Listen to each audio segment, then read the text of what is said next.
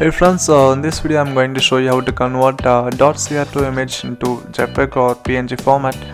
CR2 is an extension form of Canon RAW version 2, which is normally used in DSLRs by professional photographers to retain original information from the image you shoot. Okay, to do this, just install CR2 converter software. It is algo free. I have just given the link in description.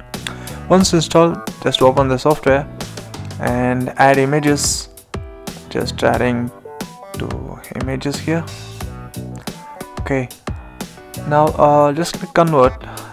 The images will be converted into JPEG format to the source folder, to the destination folder. And you have also option to batch conversion, that is multiple images at a single time. That's it guys. Do subscribe to our channel to get more videos. Thank you.